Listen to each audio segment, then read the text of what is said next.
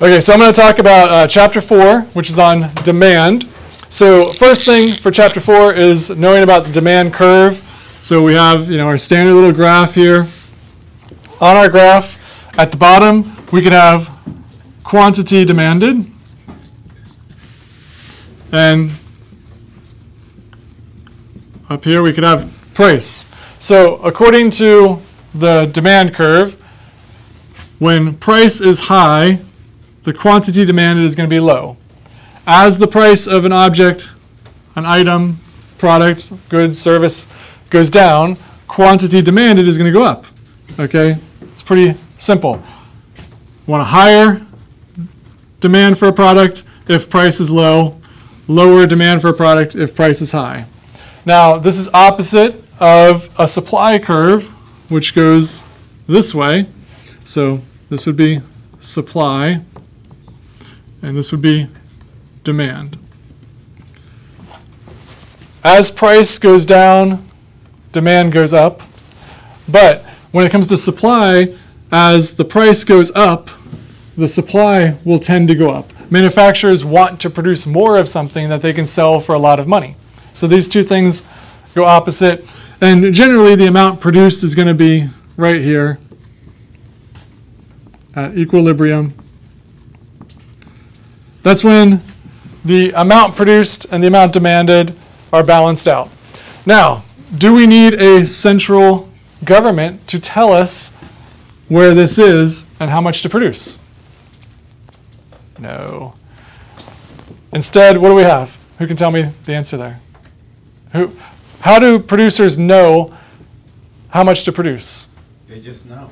They just know. What's that Adam Smith phrase that says that people just figure this stuff out? Who's Adam Smith? Is it based off how the invisible hand, remember? So the invisible hand guides the economy. People don't have to plan it. People just figure it out. So that is the demand curve. The law of demand is simply what this shows, that as price decreases, quantity demanded increases. As price goes up, the quantity demanded goes down. So that's it. That's the law of demand. Now, marginal utility. Marginal utility is the enjoyment or satisfaction that you get from having more of something. So if I give you the choice of having 1 chocolate chip cookie or 3 chocolate chip cookies, what are you going to choose? 1. Some of you might say 1. Most people probably have 3. Now, once you've had like 10 chocolate chip cookies, is that 11th one really going to do much more for you? And 12th one or 13th, at a certain point, you end up not really getting more enjoyment out of something like that, and that's diminishing marginal utility. So marginal utility is that little bit of satisfaction you get from something, and then each additional one gives you some more satisfaction. But eventually, you get diminishing marginal utility, less satisfaction from each one. At that point, you will pay less for them. So if I offered you a chocolate chip cookie for 10 cents, you'd be like, yeah, great, 10 cents is an awesome deal. You'd pay 10 cents for 2 or 3 or 4 of them, but at a certain point, you really wouldn't pay 10 cents for them anymore. You might pay 5 cents or 3 cents or whatever. So as diminishing marginal utility happens, the price people are willing to pay goes down. Another important term to know is income effect. Income effect, pretty straightforward. Does the amount of money people have affect what they're willing to buy? Yes. Yeah, pretty straightforward. That's income effect. The more money people have, the more they'll buy, the more they'll pay for things. As they lose money, as money goes down, income goes down, they have less money to spend. So that's income effect. Substitutes and complements. A substitute is something that can be substituted for one product. So, maybe oatmeal cookies can be substituted for chocolate chip cookies if you're a psychopath. Otherwise, oatmeal cookies aren't as good as chocolate chip cookies. But if chocolate chip cookies became super expensive, maybe you'd find some substitute, Oreos or something like that. So a substitute is just something that can be substituted for a product, a good, or a service. If there are more substitutes, price of products tends to go down because people won't buy the product if it's too expensive. They'll just buy the substitute. Now, complements. This is compliment with an E, not an I. Compliment with an I is when somebody says something good about you. Complement is something that partners or pairs well with something.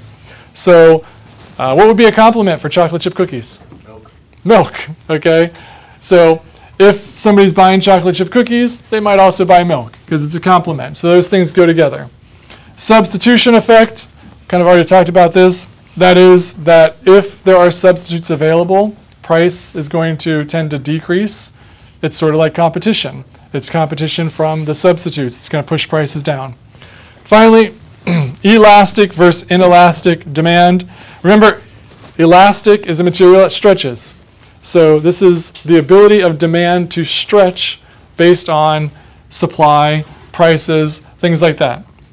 So if an item has elastic demand, that means people don't really need it, or there's lots of substitutes available or something like that. So the amount of demand for the product is going to change a lot based on, say, price.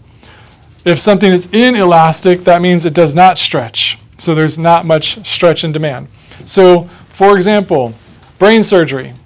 If you need brain surgery, are you going to say, well, that brain surgery is too expensive, I think I'm just going to let that go?